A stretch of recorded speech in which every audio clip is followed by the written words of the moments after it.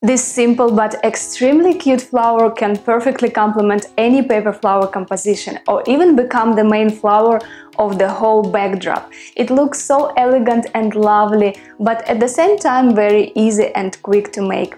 And I will not only show you how to make this flower, but I have also prepared free templates for you that you can download from my website. I hope you will appreciate these templates, and in return I'm only asking for your like and a nice comment.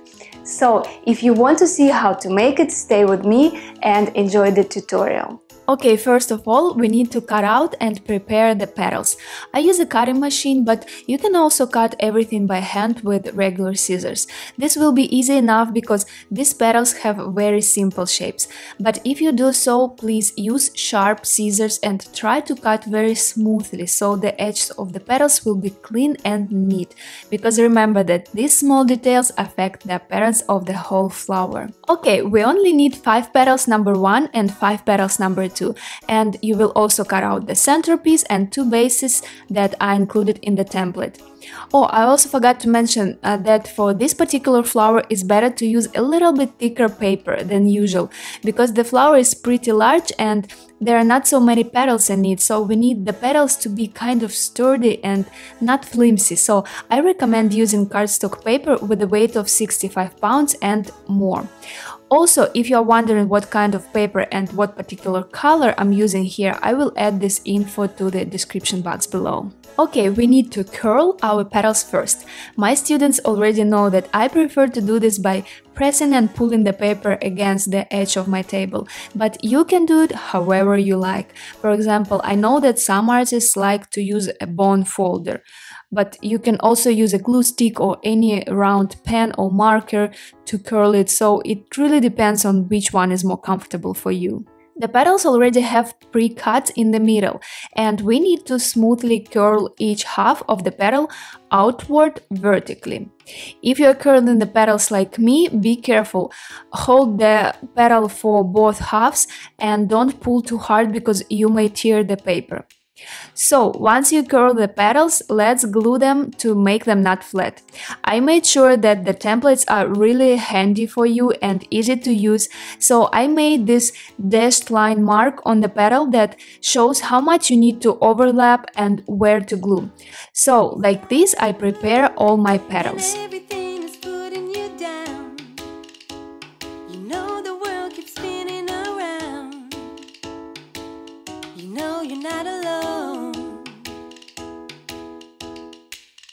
When you're sad and blue and everything is putting you down, you know the world keeps spinning around.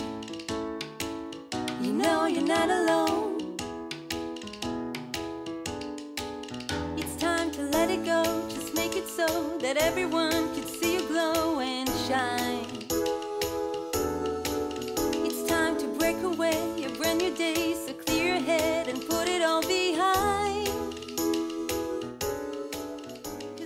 Okay, I prepared all my petals, so let's start to assemble the flower.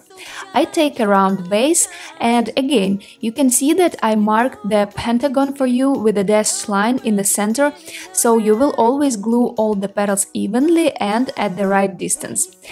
And always remember that the first petal in the round cannot be glued by the entire edge, because the last petal in the round must always go under the first one. So I only apply glue to the right side for the first petal, just because I like to glue my petals clockwise, but if you like to work the other way around, counterclockwise, then apply it only to the left side. And starting from the second petal, I glue it with the entire edge as usual.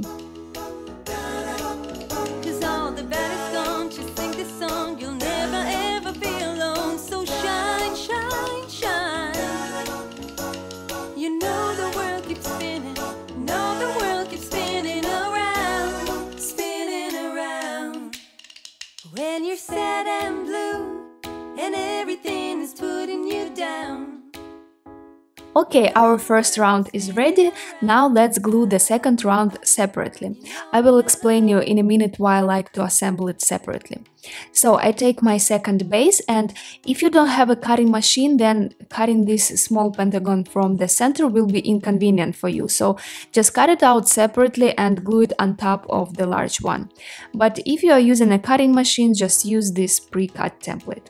So, just like the first one, I glue the second round of petals.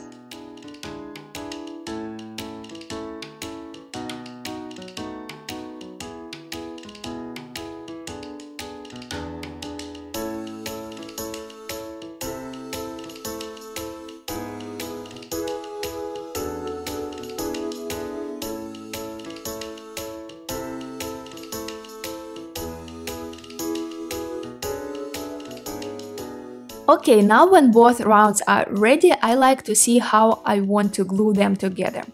And how we usually do? We usually glue every next round of petals right between the petals of the previous round, like in a staggered order, right? But these particular petals have a wavy shape, and if I do this here, this wave in the middle of the second row petals would match right with this space between the first row petals. And because I'm trying to make my flower as round as possible, I like to rotate it a little bit and cover these gaps. Well, maybe it's not so obvious and noticeable for someone, but I like to pay attention to these small details as well. So try to rotate it in different ways, see how you like it better, and then glue it.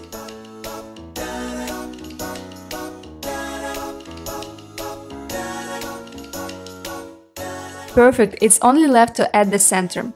I made my center in different color, but you can make it the same color as your flower petals. It will look beautiful too, I'm sure.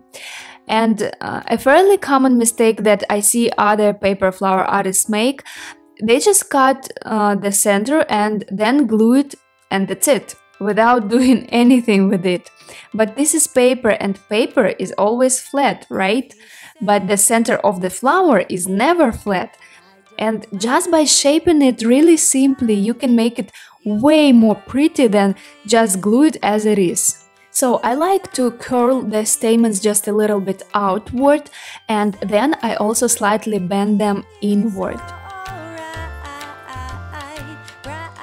So here we go, now the center looks much prettier and more natural, and it's only left to glue it right in the center of our flower.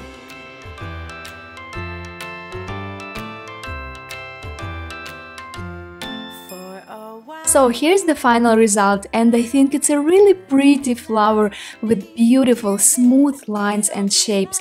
I hope you will also try to make it using my templates, and if you do, please send me your pictures. I'm always happy to see your beautiful creations and share it on my Instagram.